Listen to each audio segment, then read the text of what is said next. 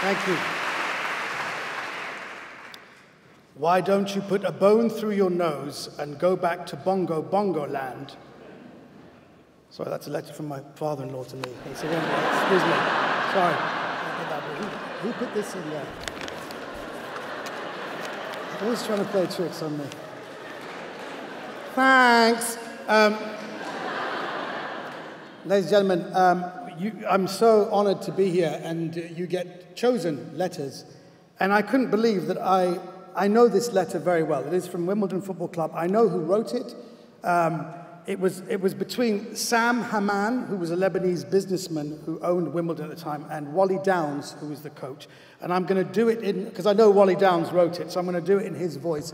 And you will excuse me, I have a very middle-class voice, and I will do it slightly Cockney. And I'm a football fan, which means, like typical middle-class football fans, the closer we get to a football ground, the more Cockney we get for some reason.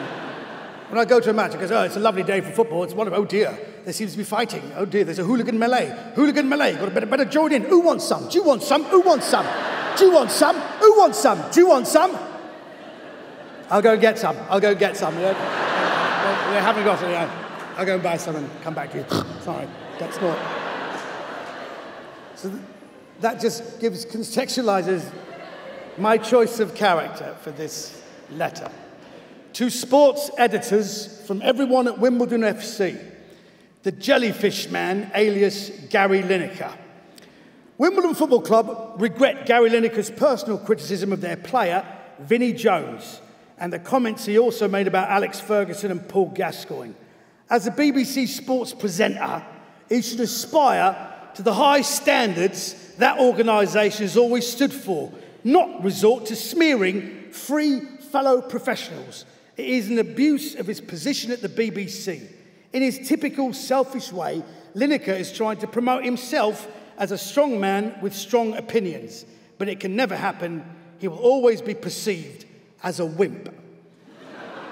Lineker has the charisma of a jellyfish, and just as wet.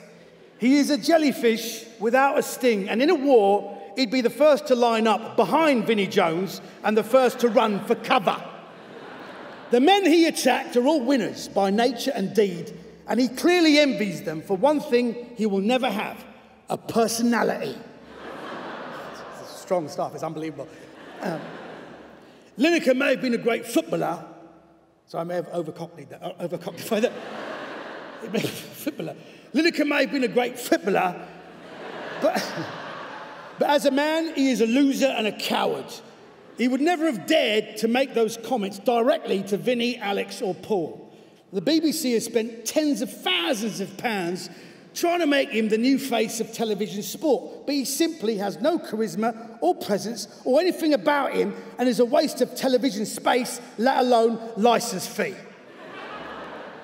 Lineker has sent so many people to sleep, the BBC would do better marketing him as a cure for insomnia. It would earn them more money than Lineker has won them viewers. The BBC is substantially lowering their usual high standards, trying to promote Lineker as a frontman.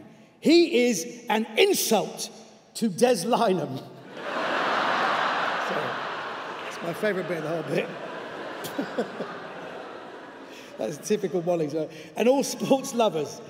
Wimbledon would like to, this is the best bit, Wimbledon is the final bit, Wimbledon would like to invite him to their training ground to discuss his opinions of Vinny and the players. And it's signed by the entire team. But they've obviously, being a bit nice, because there's a little kiss at the end of it. No, I'm sorry, that's Vinne Jones' signature. I do apologise, you will forgive me. Thank you very much.